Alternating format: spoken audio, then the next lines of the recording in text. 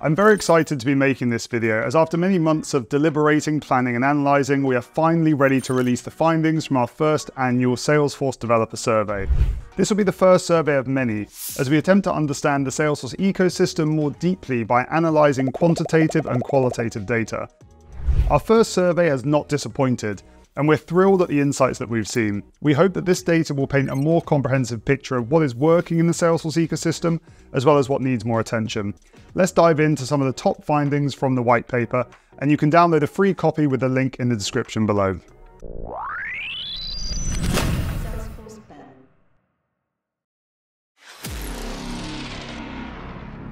A debate that seemingly seems to rage on between admins and devs about what is the superior form of developing on the platform. Declarative can be seen as low-code way to develop quickly, mainly using flows, whilst coding Apex is much more specialized, but can result in performance and scalability gains. But according to our survey, 34% of people who identify as Salesforce developers use an equal mix of both programmatic and declarative tools, presumably because they are using the tool that is best suited for the job. This is followed up by 25% of respondents who say they mainly use programmatic, which suggests they use some declarative, and 22% of developers who use mainly declarative. Only 9% say they use declarative only, and 4.2% say they use programmatic only. I have no doubt that flow has had a huge effect on these ratios. 5 years ago, we might have seen a very different picture, with more developers presumably choosing to use programmatic due to a lack of maturity in flow or process builder. This insight will come as no surprise to many, but it's interesting to see the survey results confirm. A whopping 52.8% of respondents agree that Salesforce is becoming increasingly complicated to work with. There are many reasons for this that we found out from respondents, but overall, Salesforce is becoming a mature product. It's been around for many years now, with lots of enterprise orgs that are probably approaching a decade old or more. There have also been many changes over the past 10 years. Lightning migrations, workflow and process builder becoming retired, many new products and acquisitions that have to be implemented into the platform. Check out the full white paper to learn the areas people struggle with the most. It's definitely an interesting read. DevOps has been one of the most talked about topics in the Salesforce ecosystem for a few years now.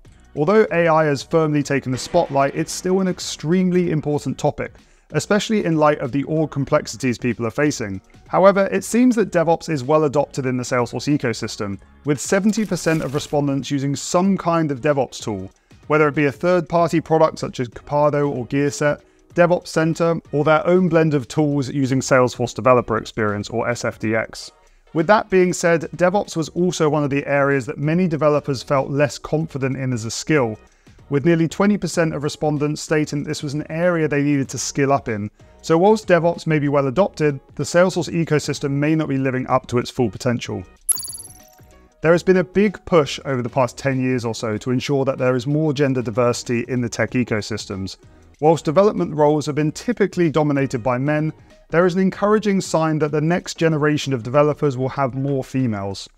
Overall, 76% of respondents were men, with 20% being female and 1% identifying as non-binary, with 3% admitting results. But when you drill down into age, 35% of male developers fit into the 25 to 34 age bracket, but this percentage increases to 45% for female developers. In addition, 4.4% of males fit into the 18 to 24 category, whilst this increases to 5.6% for females. Artificial intelligence and ChatGPT have been the most adopted technologies in history, so the results in our survey aren't too surprising. A whopping 30% of our respondents are using AI tools on a daily basis, whilst 41% are using it now and again. Only 28% aren't using it at all. Those that aren't using it at all correlate with working for larger companies, where security protocols will be much stricter. The benefits of using AI are also clear: higher productivity, faster learning, and overall better efficiency in coding. Whilst this is all great, there are of course concerns when it comes to security, and this will be the bigger conversation over the coming months and years. I hope you found some of these trends as insightful as we have, and make sure to download the full white paper for free to learn all about what developers are up to in the Salesforce ecosystem. Next up is our global Salesforce salary survey, which has just closed, and the results will be available in the coming months.